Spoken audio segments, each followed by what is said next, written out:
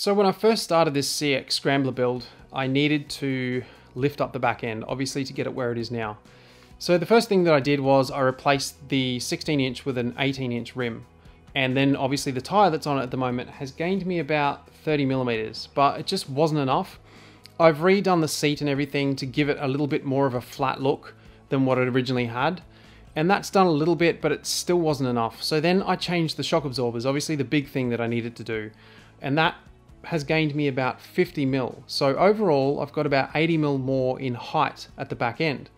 Now, I don't know how that's going to go, obviously, on the swing arm uni joint. I still have no idea if that's going to hold up.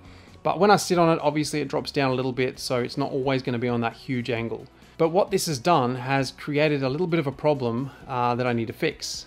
When I put the kickstand down, it almost falls over. Let me show you what I mean.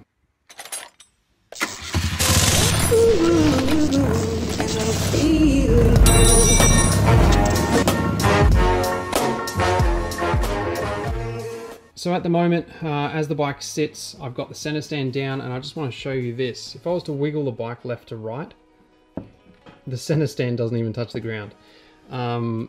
It's meant to obviously lift the bike up and lift the tire off the ground at the back, which it won't do. Not really worried about it, because this guy is going to be coming off anyway. What I do need to figure out is this. I need to obviously extend it pretty much from the bottom of the foot here down to the ground. If I was to measure in a straight line, it's 120 millimeters as the bike sits upright.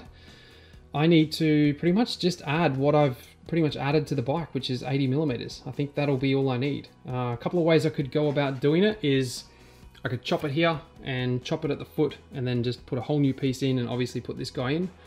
That's one way. But what I'm going to do, I'm going to have a look first in my scrap bin, see if I can find the same thickness tube first, and then obviously I'll sleeve the tube at both ends of the join and then obviously weld it up. And that would be pretty much hidden because I'll just send it all down flush.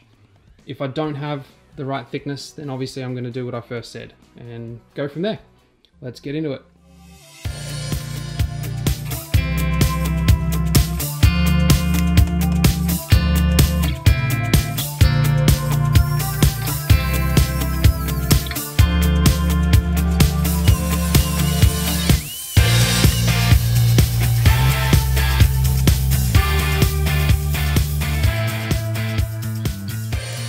So I thought I'd quickly mention as to why we put tape on. For one, you can use it to protect something, but the main reason we do it when we're cutting tube or pipe is purely to try and get a nice straight line through the pipe. When you put this tape on and you overlap it, it's always going to line up, and when it does line up, you know that it's going to be a nice straight cut. Just thought I'd mention it for people that didn't know that.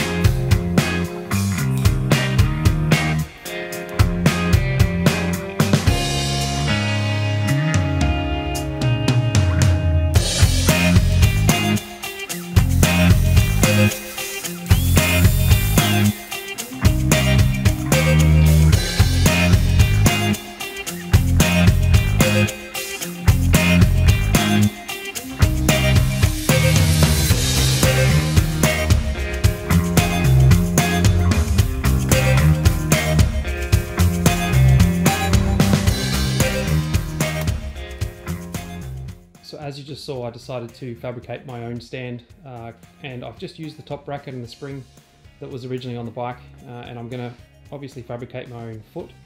It's a little bit long. This is 80 mil longer than the original one, but I still think it's too long. If you have a look from the back, it definitely needs to be leaned over a little bit more to be safe. So I've got to take a little bit more out of it, and keep in mind I'll be putting probably about a 5 mil foot on it as well.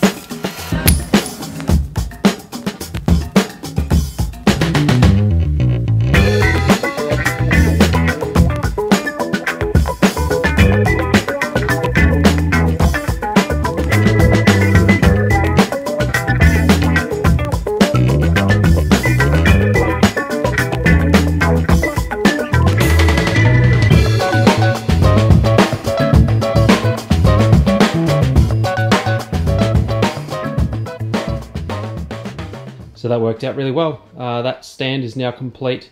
It's given it the perfect amount of lean.